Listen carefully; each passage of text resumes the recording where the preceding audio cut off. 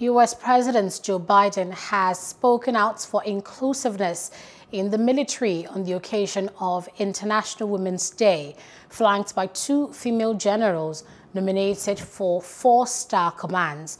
Biden was joined by Vice President Kamala Harris and Secretary of Defense Lloyd Austin at the White House, where they heralded the qualification of Air Force General Jacqueline Van Ovost and Army Lieutenant General Laura Richardson.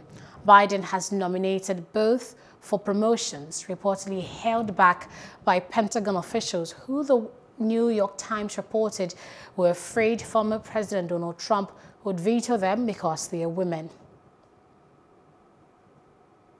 General Van Ovost and Lieutenant General Richardson have been tested under the most difficult circumstances, and they are proven leaders.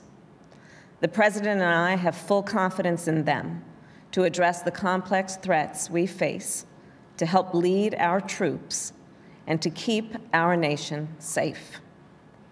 As it is International Women's Day, I should also mention that General Van Ovost and Lieutenant General Richardson are but two of the many, many women who have defended our nation throughout our history.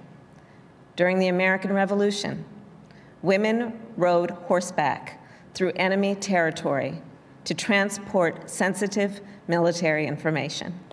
Each of these women have led careers demonstrating incomparable skill, integrity, and duty to country.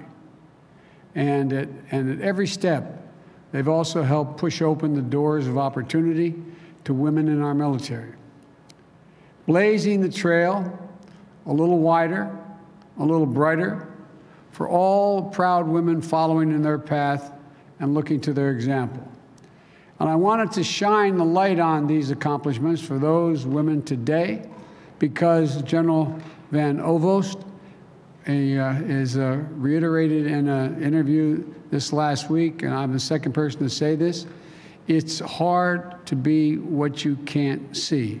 Hello, hope you enjoyed the news. Please do subscribe to our YouTube channel and don't forget to hit the notification button so you get notified about fresh news updates.